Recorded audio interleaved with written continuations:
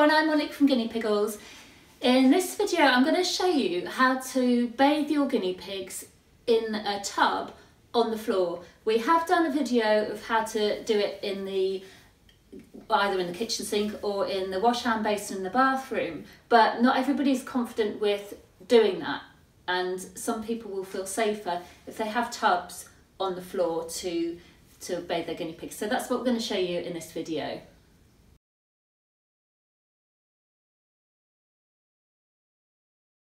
So let's look at what you need to bathe your guinea pig. You need, I'm going to use 2 tubs today because one we're going to use for rinsing and one for the initial bathing. 2 tubs is a bit easier. Going to need some shampoo. This is guinea pig and rabbit shampoo, so it's special small pet shampoo.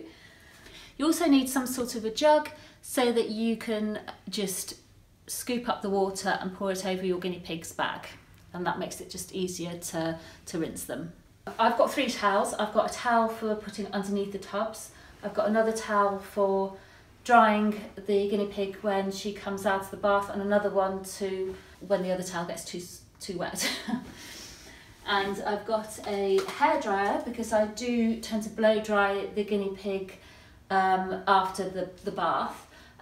If it's hot weather you don't need to do this, and also not all guinea pigs like to be blow dried, and you do have to be very careful with them that they don't get too hot, so this is optional.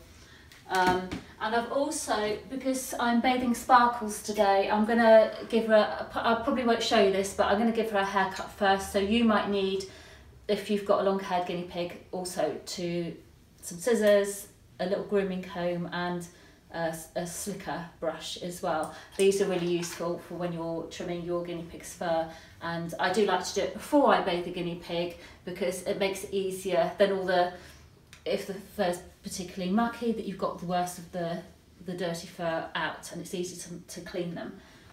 This is an optional extra, but an apron is really handy to protect you from getting too wet and also from the guinea pig hair.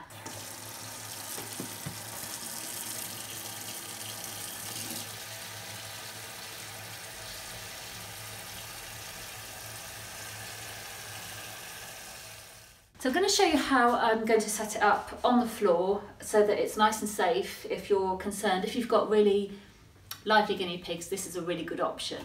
So first of all, I'm going to put a fairly large towel down there. Make sure you've got your shampoo on the side and your tubs next to each other. I filled these both with water. When I say filled, have a look at how full they are. They're maybe a couple of inches, probably not even that, because you don't want them too deep for your guinea pigs. And the way to test the water is how you would test it for a baby's bath. So you put your elbow in like that, and if it feels like a good temperature for you, maybe a little bit cooler, that's fine for a guinea pig. It shouldn't be hot because it's not good for them. They're not going to like that at all, and it definitely shouldn't be too cold. So somewhere in between, and that's fine. We'll put the jug next to all the other things, and also the towel. This is the towel I'm going to put Sparkles in when she comes out the bath, so we'll put that there so we've got it to hand as well. So let's get Sparkles out the cage. Oh, she's having a nice little sleep at the moment. I don't like to disturb her.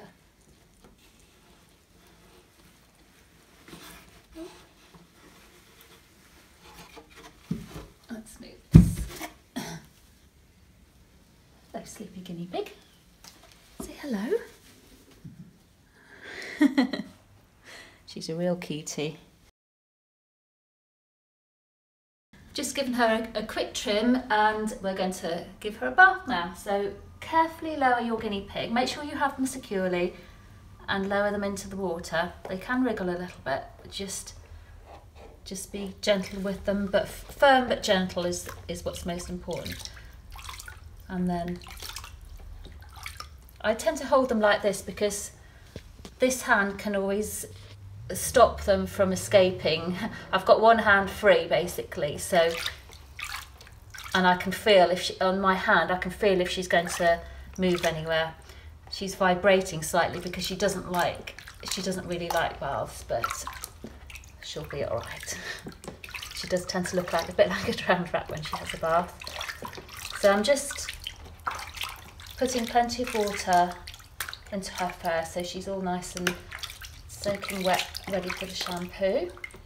Now she doesn't really get mucky on her top bit, so I'm not going to concentrate so much on there. It's really around her bottom and underneath that she gets mucky. I will shampoo her up here as well, but not so much. So next thing, get your shampoo. Sometimes I try and put it into my hand, but it's actually easier just squirting straight onto the guinea pig. So don't use too much when you're doing this method because you don't want too much to rinse out. So I would just put about that amount and try and get some onto your hand. And firstly, clean around their bottom area because it does get really mucky around there. And another important place to clean is their feet. Their feet get very dirty sometimes. So just make sure you clean each foot and their legs as well, especially the back ones.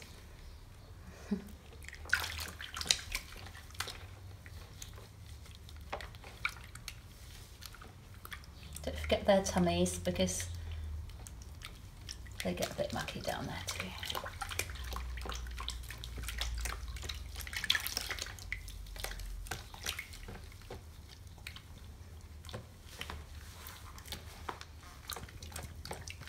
At least when you do your guinea pigs, when you bathe your guinea pigs in a tub on the floor, if they do happen to get out, just make sure the room is safe. But if they do happen to get out, then they're not going to hurt themselves.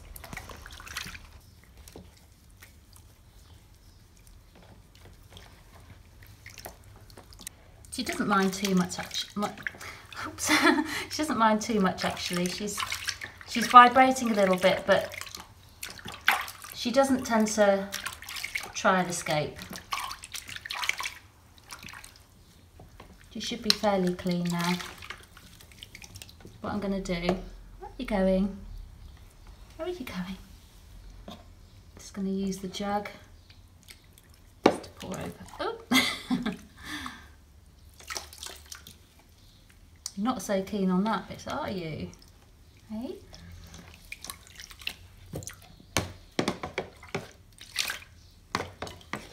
Obviously there's shampoo in the water, so you can't get them thoroughly rinsed in this, which is why I like to have a second bowl. So now we're going to move her over to the next one, to the cleaner water, and give her a really good rinse. There you are. You're getting used to it now, aren't you?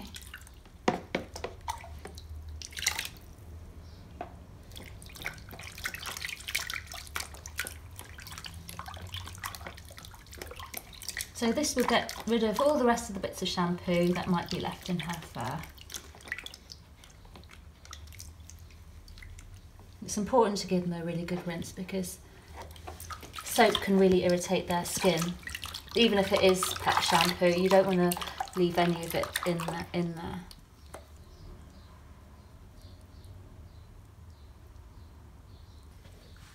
Let's give a final rinse for your feet.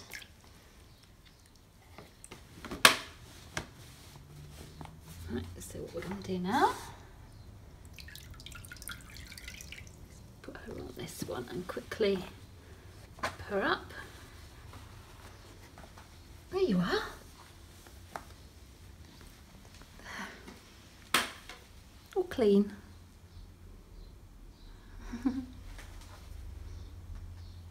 It's all done now, apart from the blow dry. So when you dry them, if you are going to blow dry them, you do need to dry their fur a little bit first. And if you're not going to blow dry them, then just give them a gentle towel dry. Don't go rubbing because they won't like that and they'll probably get quite scared. So I tend to just do like more gentle massaging movements with the towel. And also, before I blow dry her, I'm going to just give her a little comb through. Actually, it's a slicker brush. It's got fur in it from before. It'll be, but it's fine.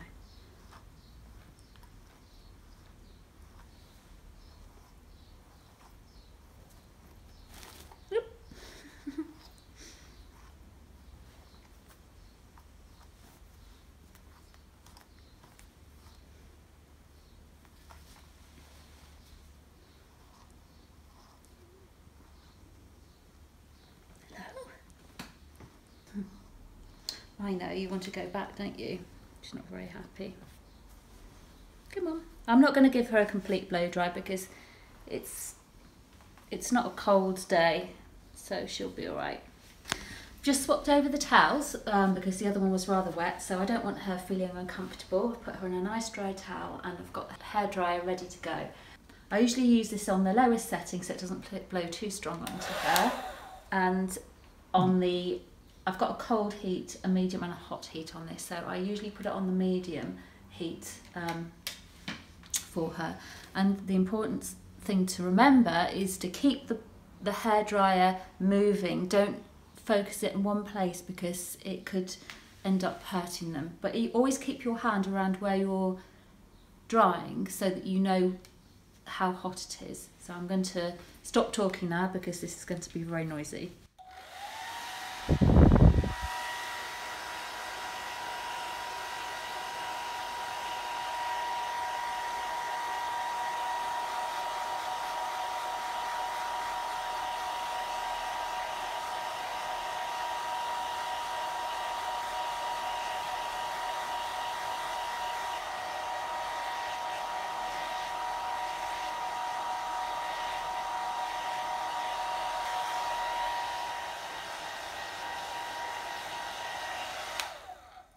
I'm actually not going to dry her any more than that because she's not really enjoying it very much, and I think she's dry enough. I've taken off the worst of the dampness, and as I say, it's not a cold day.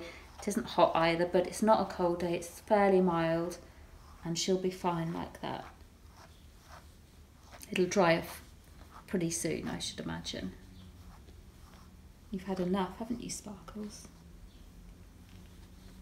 But I'll show you how lovely she looks now. Look. Don't you look beautiful? Hey?